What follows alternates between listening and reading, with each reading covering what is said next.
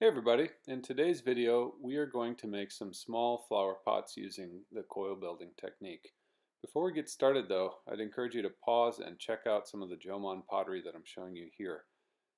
These are Japanese coiled pots from around 14,000 BC. They're some of the oldest pots in existence and they are stunning. Jomon means rope patterned in Japanese. To start this project, we're going to roll a series of coils. These coils are going to be somewhat thinner than I normally do because the coils will be visible in the finished pot. Additionally, this object is going to be relatively small, and so we aren't interested in getting a lot of height out of each coil.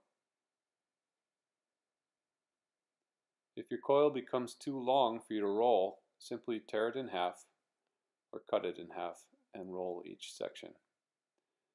If you have enough of these, you may want to wrap them up.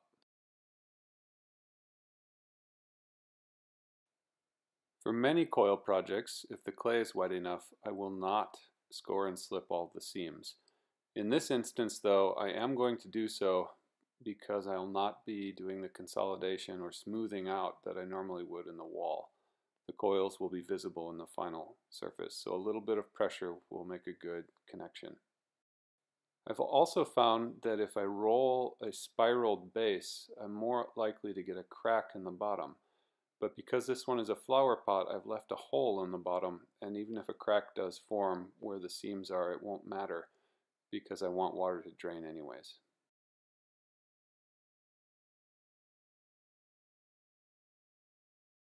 Inspired by some of the Jomon pots that I looked at, my coils are going to run vertically on the sides of these pieces rather than being coiled around horizontally.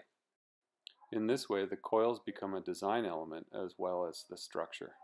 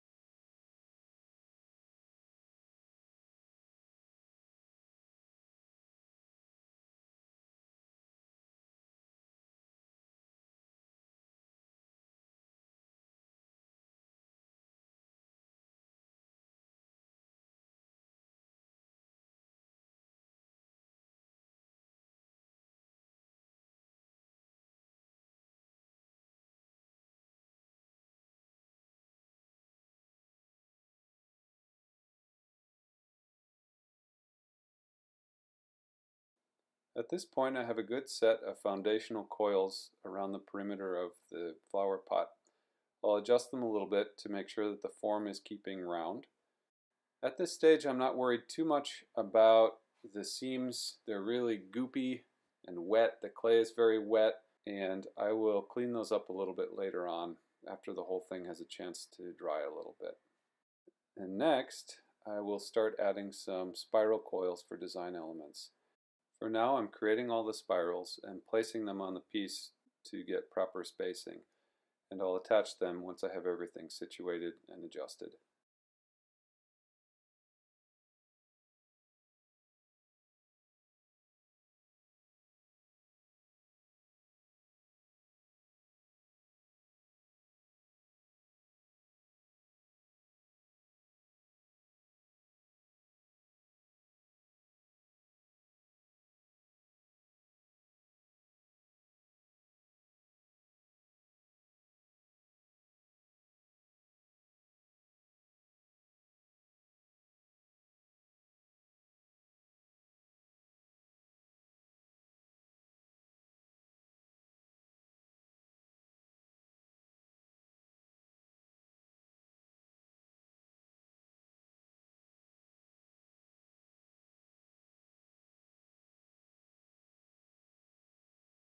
By gently applying a little bit of pressure on the inside and outsides of each coil, I can get the seams to become a little bit tighter without losing the individual coils in the process.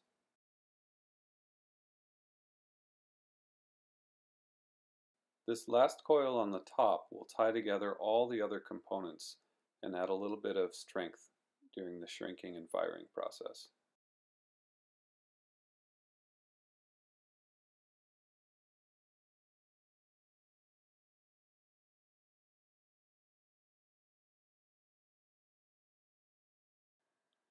With the bulk of the form completed, at this stage I'm looking for holes in the side that I can plug with a small ball of clay. There may be forms or other shapes that you're interested in making where having holes in the sides would be ideal. And I'd encourage you to explore some of the flower bricks or vases that Victoria Kristen makes, where she is creating coiled areas to hold the flowers in place. I'll add a few decorative elements to the top, and then we'll move on to making the base of this flower pot.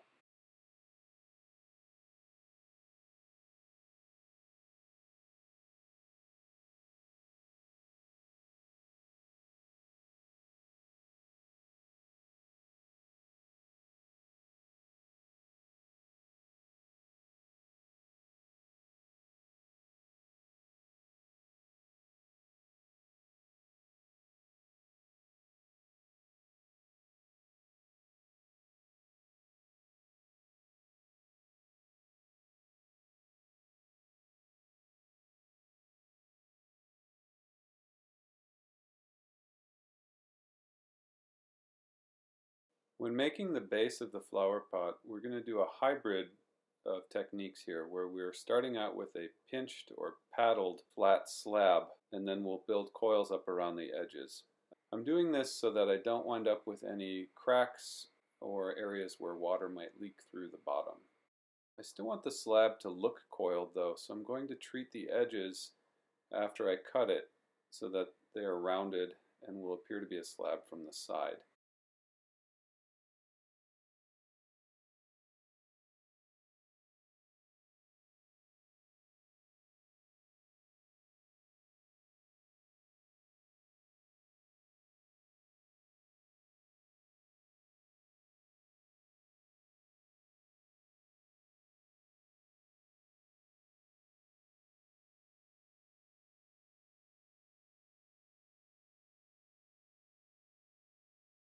While rolling this particular coil, I got some thin areas, and so you can see I'm bringing my hands back together towards the middle to get that coil to become thicker in those spots.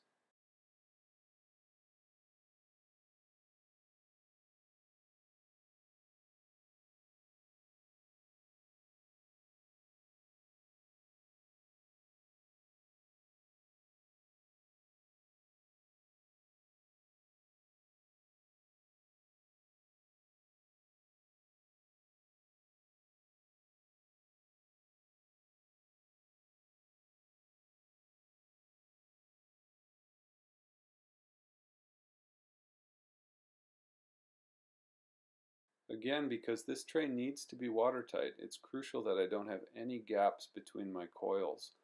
So I'm squeezing the coils and other bits of clay to close up those seams. Additionally, I'm adding small balls of clay where I have large voids.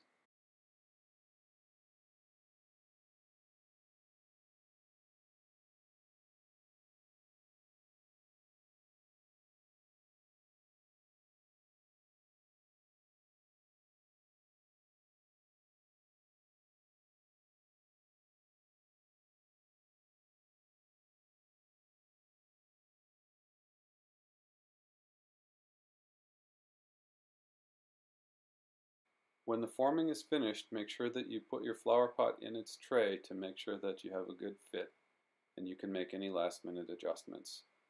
When you're ready to let it dry, remove it from the tray and let them stiffen up separately, going over the surface one last time to clear up any smudges or goopy clay. Dry this item slowly under a pillowcase or loosely covered with plastic. I can't wait to see what you come up with using this technique. Thanks for watching.